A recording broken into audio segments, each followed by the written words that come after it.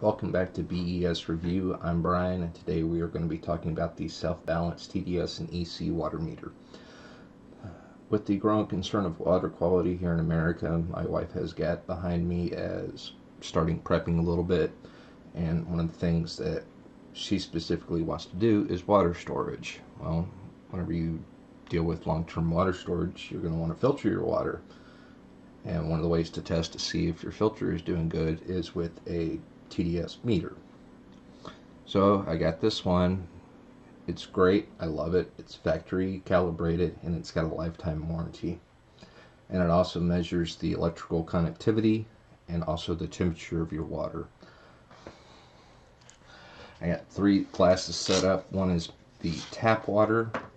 One is through my filter that's in my refrigerator, and then one is distilled water. The meter, it also measures temperature in Celsius and Fahrenheit. I got it in Fahrenheit. This is America, so I like to know things in Fahrenheit. Now, one thing to point out, not all water is the same even though you get it from the same source. We recently moved a couple of years ago to a different part of the city. We drink the same water from the same lake, but here our total dissolved solids got cut in half. My old apartment complex, I was getting anywhere between 3 to 350, which is on the high end. And that's where we started testing with filters, different filters. But I found one that we liked. The only bad part is because we had so much contaminants in our water, the filter burned out too quick, and it was just not cost effective for us to keep buying those filters, so we started drinking a lot more bottled water. But here, our total dissolves, our numbers straight out of our tap, it's 124.25. That's straight over our tap. Now we go into our filter. Just a little bit difference. Now, the filter that we use is just a carbon filter. It's not designed to get out total dissolved solids. It's more for color, taste, and odor.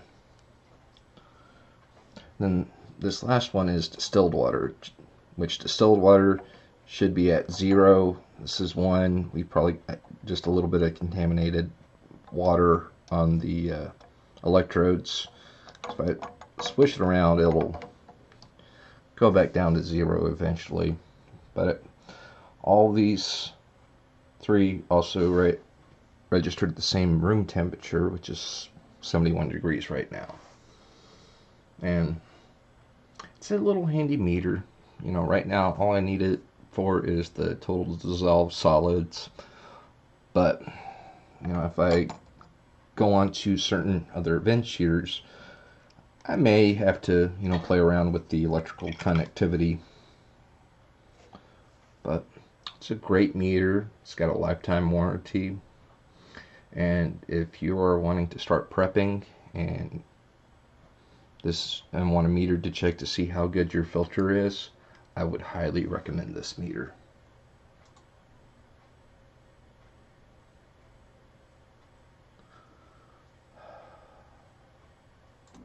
As always, thank you for watching this video. If you have any questions or comments, please leave them down below, and be sure to subscribe because you never know what you might find out.